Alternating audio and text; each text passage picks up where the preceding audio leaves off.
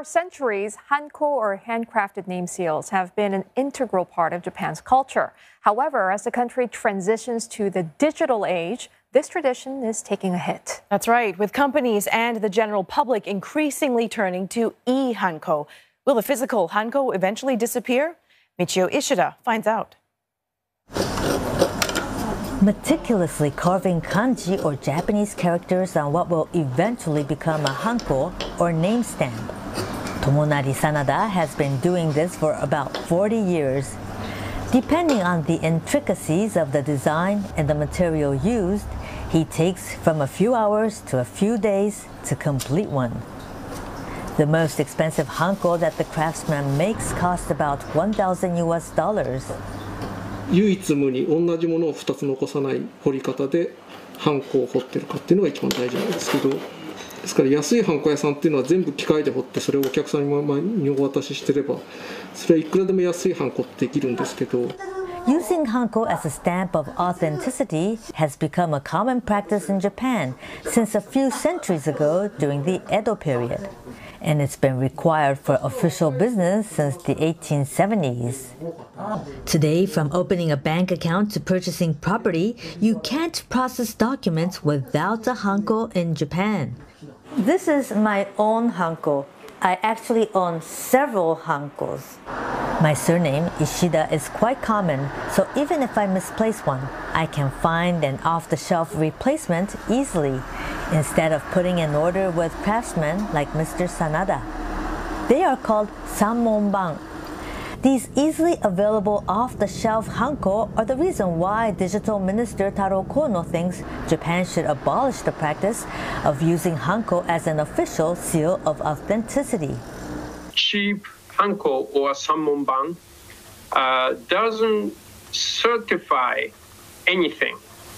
Anyone can buy hanko with, say, Ishida or Kono and put the hanko on the paper. So having a hanko on the paper doesn't mean this person is actually writing this application or writing this form. In 2020, at the height of the COVID-19 pandemic, many Japanese found it impossible to work remotely because many documents were still required to be sealed with a hanko. It was at the time that Mr. Kono called for hanko to be banished. Mr. Kono's declaration of war against hanko was considered highly controversial among government agencies, but it resonated with Naoki Michiyo.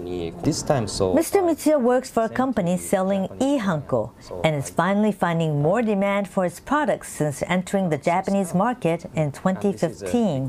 This industry expert, I've been here over 15 years, so I've never heard such kind of very strong comments from the government.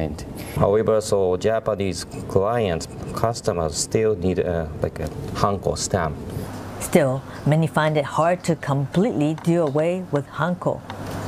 Big companies I talk to say they are shifting to digital hanko where possible, but there are sections in the company where this is not possible. It's specifically the administrative department. As he pushed Japan towards a paperless future, Digital Minister Taro Kono said it wasn't his intention to hurt the hanko craft, which already sees a dwindling number of artisans in recent years. I'm a hanko lover. I have quite a few of them. And whenever people ask me to write something, I usually put a couple of hanko on it too.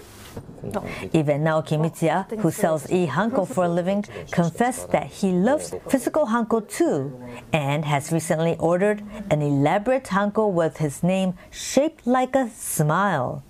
It does seem that hanko as a craft form and collectible will still have a place in Japanese society even when the country becomes paperless. In any case, hanko craftsman Sanada says he is not giving up his trade.